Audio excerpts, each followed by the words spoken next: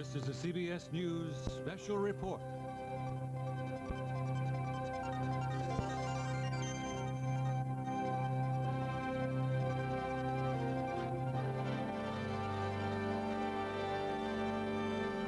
Space Shuttle 2.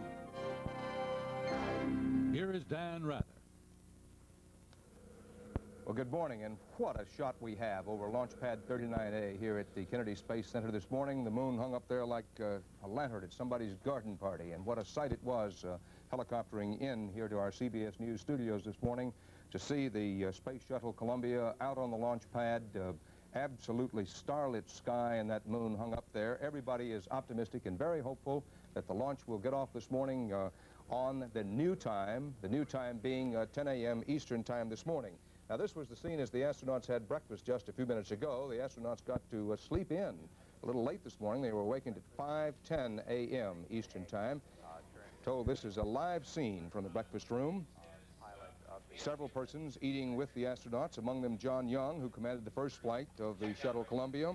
Some of the new astronauts, the Director of Flight Operations here at the Johnson Space Center. There's a happy birthday sign in the breakfast room. You can see it back there because this is Dick Truly's 44th birthday. And you can imagine how hard he's hoping that the shot goes as scheduled today. What a 44th birthday present that would be for him.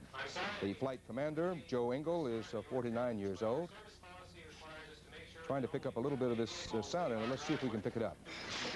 It is mandatory that we have return customers. To ensure your satisfaction, we have thoroughly checked your engines, filled your fuel tanks, changed your tires, checked your generators and electrical system, touched up your paint and vehicle finish, topped off your heating and cooling systems, replaced your brake shoes, checked your hydraulic system for leaks and performance, thoroughly checked your steering system, checked your lights and instrumentation gauges, installed some scientific games to eliminate boredom, cleaned your windshield, packed some lunches, positioned your vehicle on the driveway for a safe trip. Please have a safe, enjoyable, and trouble-free trip. We like to have repeat customers. Signed, Big George and Company. Mike Lowndes leading that to the astronauts who hope to get up this morning, Joe Engle and Dick Truly. Dick Truly's 44th birthday.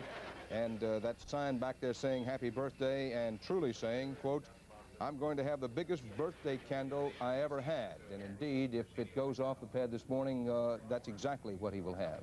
I certainly hope he doesn't try to blow out the candles, Dan, on this flight.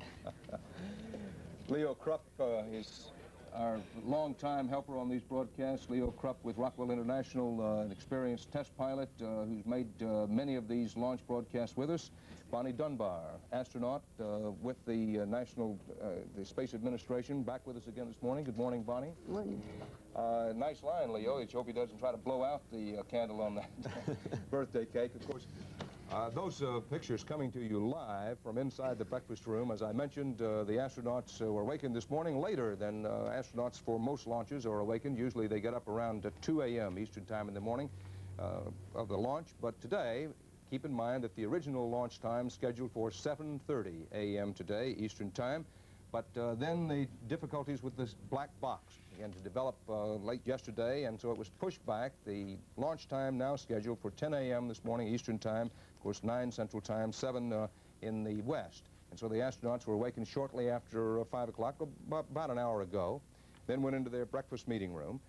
And as you could see, everybody seemed to be loose, optimistic, and having a very good time, all the more so because it is Dick Truly's 44th birthday. Now let's talk about what the problem was, very briefly.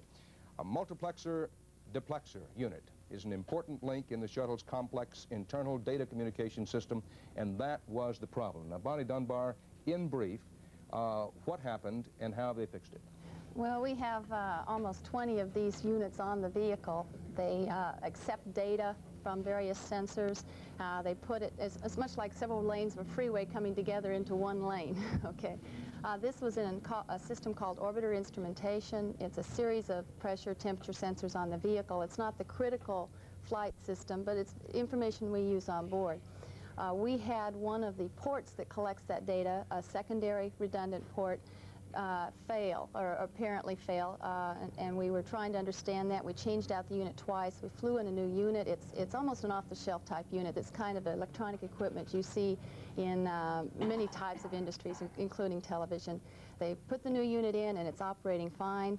We have the redundancy we wanted. We would have had the data anyway, but this allows us now to have the capability and the assurance that if one of those systems fails, we have this on board. Now, in brief, let's take a look at the model of the Space Shuttle. Everyone by this time, I think, fairly familiar with it. This is what you see on the pad. This, the orbiter itself. These, the two solid fuel rocket boosters to help get it off the launch pad. This, the big external tank, the main fuel tank.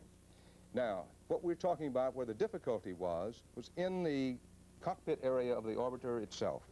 So let's take the orbiter off, show people where this was and what it was. Now, in the orbiter itself, of course, the astronauts up in here, keep in mind that there are two decks in this area. There are two decks. There's an upper deck and what's called a mid-deck, but is, for our purposes, the lower deck. Now, this is filled, absolutely filled with very sophisticated equipment. To give you an idea, inside this area, there are 300 major electrical boxes, 300 miles of electrical wiring in the Space Shuttle, 1,000 valves, and 2,000 dials and switches. Now, that gives you some context of this particular black box problem. Now, of the 300 major electrical boxes, this one was located where, Bonnie? Well, it's located on the mid-deck area, which is the lower deck area, and it was located on the right side of the vehicle, next to the airlock, which, if you open the payload bay doors, is the method by which the crew gets back and forth to the mid-deck. So it was accessible to the crew had there been a problem in orbit, and it was fairly easy to change out. All these black boxes are called line replaceable units, which just means that we can change them out. It's like a bread box. I think we perhaps take a moment for those who want to be refreshed in their memory. These payload doors open up. Matter of fact, they must open up. And the astronauts do have the ability to come from the cockpit area back in here. Yeah, they will eventually. We do not have a planned extravehicular activity, as it's called, EVA, for some time, but they have access later on. This black box is still inside on the lower deck. Now, we're also being joined this morning, as we have been right along for our coverage, by my CBS News reporting colleague Morton Dean and astronaut Paul Weitz. Right now, they're in what is called the 1G trainer cockpit, used by the crew for training at the Johnson Space Center in Houston. Good morning, Mort, and perhaps you can tell us a little more about where the box was, I should say is, because the new one's in place now, and what it does. Good morning, Dan.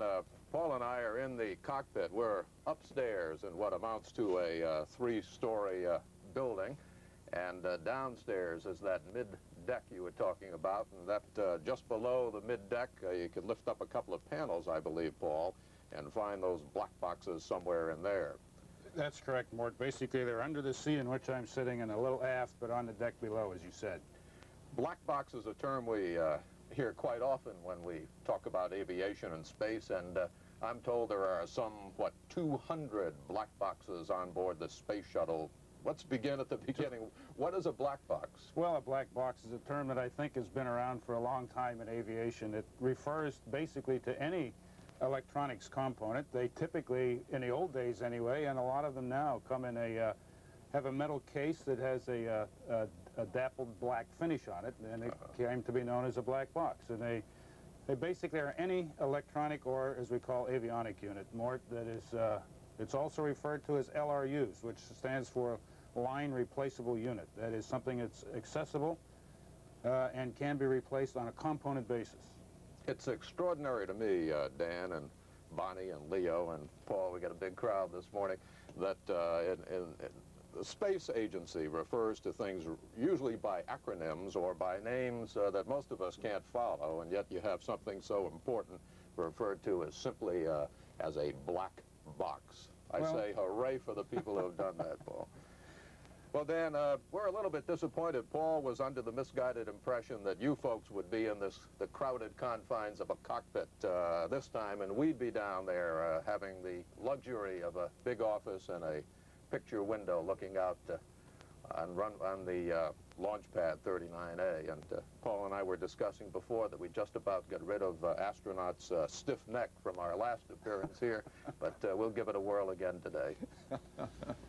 Thank you, Mort, and Paul Weitzen at the Johnson Space Center in Houston. We'll be coming back to you often this morning, of course, as we will be going off into another of my CBS News reporting colleagues, Walter Cronkite. Walter, good morning. Good morning, Dan. Well, the little black box gave them trouble yesterday.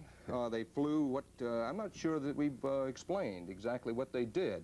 They had trouble with the box yesterday, then they had trouble with another one of these 300 electrical boxes aboard the Space Shuttle. They decided to cannibalize the Space Shuttle, the Orbiter Challenger, which is under construction by Rockwell International at Palmdale, California. And they took a couple of boxes off of Challenger, flew them in here last night. I know you can appreciate this, Walter. When they got them in here, one of the people who was offloading them from the airplane said, "Don't drop it, don't drop it."